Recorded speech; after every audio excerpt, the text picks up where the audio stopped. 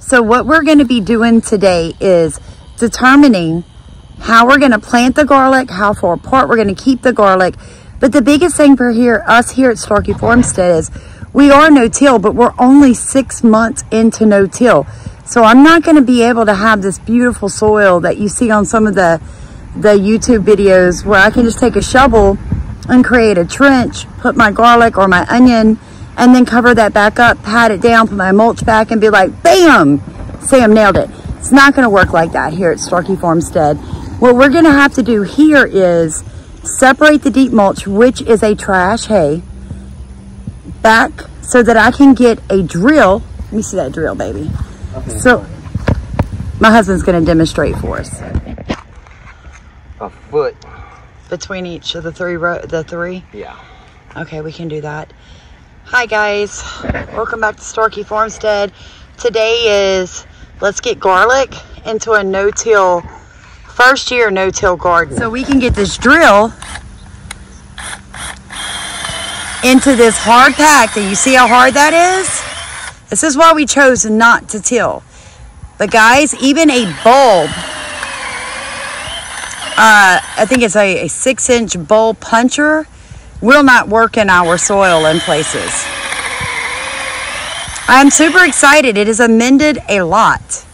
I mean, it has, hasn't it, Stephen? Oh, yeah. It has amended a lot. And I am a believer in the no-till.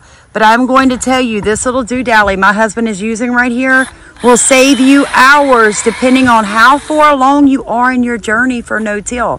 When you're watching people's videos, the biggest thing to look for is what stage of no-till are they in.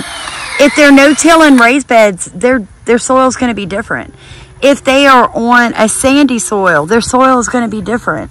If they're on hard-packed Louisiana red clay, like we are, literally, this is outside of my no-till.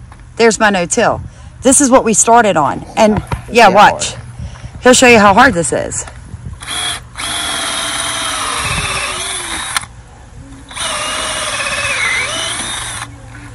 It's all red clay. Yeah, it's just red clay.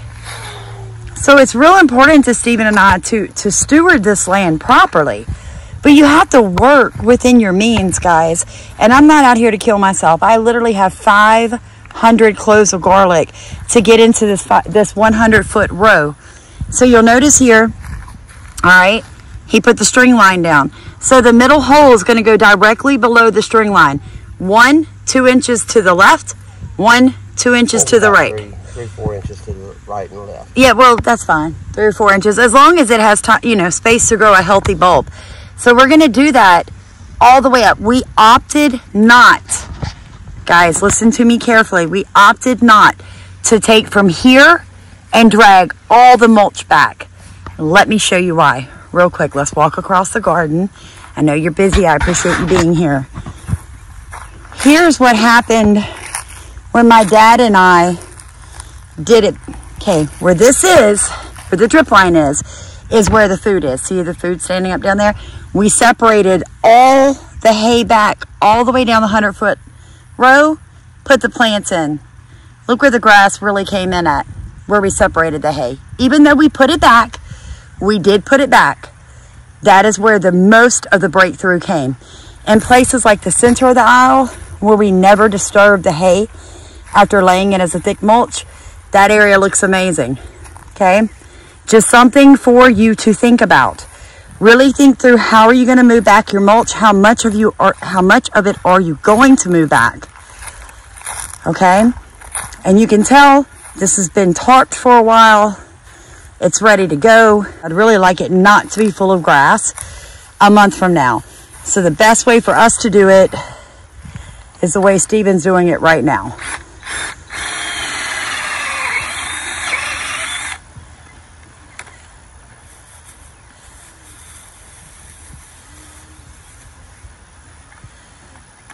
If you get that hay too close to your drill, you will have a problem. Oh, yeah. It will get tangled up. You don't have to get crazy with the drill, okay? In our case, if we didn't use the drill, we would have to have a shovel. The bulb puncher will not go through our soil at this point.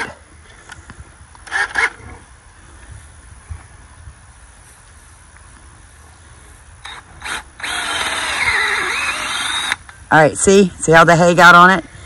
All right. I think it's a bit of pain, but it's part of life. Amen. All right, so today we're going to be putting in the ground garlic. Now, something Stephen and I had to learn. You want to break up the bulb when you get it into individual cloves. This is the fat end. This is the pointy end. Leave this husk on there, guys. It's a protective husk. It's part of the seed. This part goes down. This part stays up. Here's another one for another example. Up, down, okay? Like this. Hold on, let me show you one thing. This would be the better way to show it. That one's already got a sprout. Oh, yeah. This one's already sprouted. All right? So you see what we're talking about? Look at that. That's where your roots are going to come out of. This is where your plant is going to grow. Okay? So that's how you want it to go in. Now with this one, I will only bury it to about right here. All right? These I need to go in the ground at least 2 inches with. Now this is how Stephen and I are going to do it because we are no-till. You guys have probably seen our other videos on how we actually make our compost in our rack and pen chicken coop. And this is where all this came out of. And it is beautiful, guys. It is so beautiful. So I'm going to go ahead. This is the compost I'm going to use.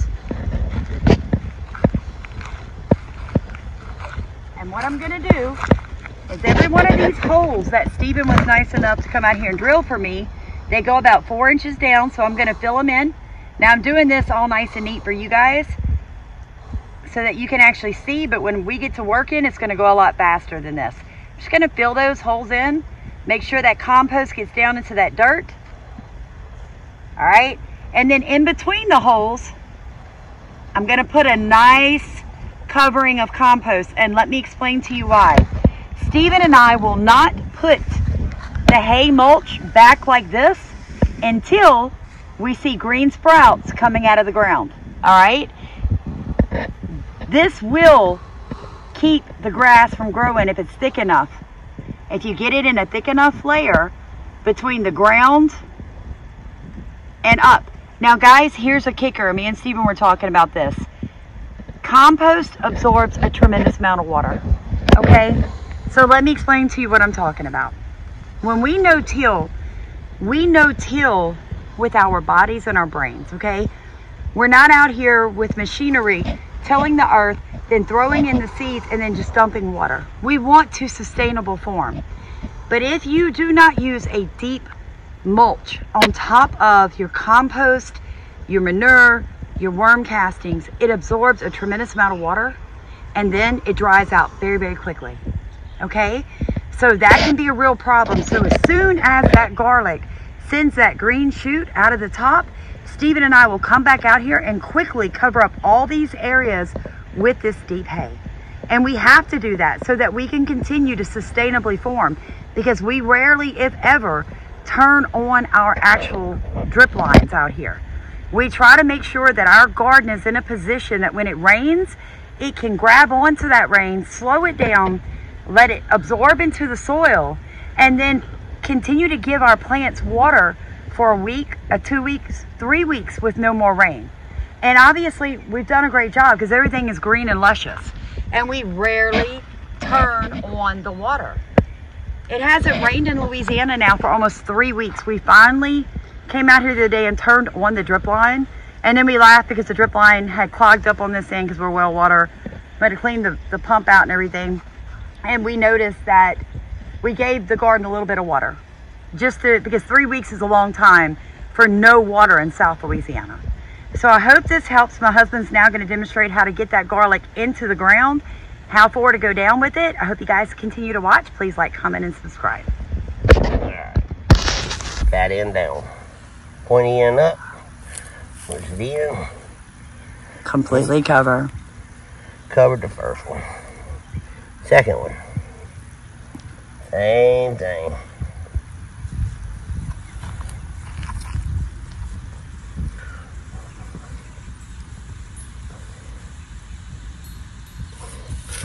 And I lift the little green sprout up.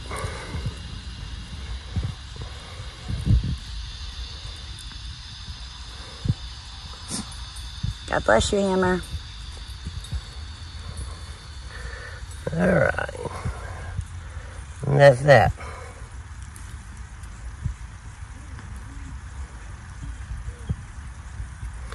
Break up the dirt, one piece of clay. There you go. That's the first set. And for any of you watching, our compost is our fertilizer. Yes. Because it's what? Quail, chicken, and rabbit manure, and rabbit urine. Yeah. Along with rotted down vegetables, grass clippings from our yard, leaves from our yard, organic hay that the rabbits eat that falls back through the cages. So that is how we make our fertilizer. We side dress with it, we transplant in it, as well as seed our plants. I will do side dressings of vermicompost, which is worm castings that we also make here at Starkey Farmstead, before I cover it back up with the hay. Once they all start with the green shoots coming out of the top, I will add the worm castings and then cover it up real well, so that the hay will keep any kind of grass breakthrough and it will retain moisture. The biggest thing that Stephen and I really want to impart to you guys is don't give up. When you're watching somebody else on their journey with no-till, remember what I said. We all started in different places. We all started at different times. We all have different weather. We all have different soil, and we all have different tools and mechanisms to work with. So the biggest thing I'd like for you to take from watching this video today is just to remember, the more you can get into the soil to grow, the healthier the soil will be. So the more you can keep living roots down in your soil, the more the water will percolate through, the more earthworms and other nematodes and things like that will move in, the healthier the soil will become. And guys, it's all about soil health. The healthier the soil, the healthier the plant, the healthier the food that that plant grows for you, your family, and your community. So don't give up. You can do this. We are 6 months into our no-till journey. And before we go, I want to show you guys really quick. I came up here to put some cabbage seed into the ground because here's a hint and a bonus for all of you that have watched this for. If you plant your cabbage between your tomatoes, you will help deter cabbage worm. That's your tip for the day from Starkey Farmstead. So let me come down here and let me show you what it's going to look like in the soil up here where things have been growing now since May 1st when we first transplanted our very first tomatoes into this no-till. I'm going to show you how tremendously different the soil is right here than where you saw us putting the garlic bulbs, because there's nothing has grown there, guys. That hay was put down. It was the compost, the vermicompost. I aerated with the broad fork. We laid the hay, we tarped it, and we left it alone for a couple of months until we could get to it. So now we're putting in the garlic down there, and you can still see how tight and how hard and how dry that soil is. Let me show you the difference in an area that, again, was broad forked, vermicompost, compost, some rabbit manure, covered with hay, but lots of different things have been growing here for 6 months. The soil is tremendous, and I'm super excited to show you guys what you can do wherever you're at, in whatever situation you're in 6 months. I'm going to show you the difference of what your soil can and will look like. So here's a tomato plant, and there's a tomato plant. Now what I'm going to do, guys, move back. The little bit of hay that's left, most of it has broken down into a wonderful compost. Look at this. Look at this, y'all. This was the same clay you saw my husband putting the drill in earlier. You can still tell it's clay because it still wants to ribbon when you press it up, but it's so full of organic matter. It has had stuff growing in it now for 6 months. It's been covered for 6 months. It's had living plants in it. Look at that. Look at the difference. Look at the color of that compared to that dry, dusty clay that my husband showed you guys earlier. So that's impressive. See, I don't even need the drill up here. I can just kind of break this up with my hand, right? Come back over here. Grab me a little compost from the chicken coop. Please watch that video. It's very interesting. You can make your compost in your chicken coop. I'm going to sprinkle that right here. And guys, look, I'm going to just take my teeny tiny cabbage seeds. I am going to plant 3. I'm old fashioned. My dad's 81. You know, Papa see me an alley bug. I'll put a seed there, there, and there. Cover it back. Drop this drip hose right like that. Let it slow drip in there. And I'm going to go on about my business. Whichever cabbage plant comes up first and is the healthiest is the one that I will leave. And I will put a cabbage on each side of my tomatoes. That is called companion planting. I hope you guys enjoyed this. I hope it was informative. You've got everything that you need to continue doing it. Thank you guys for watching Starkey Farmstead. Like and subscribe.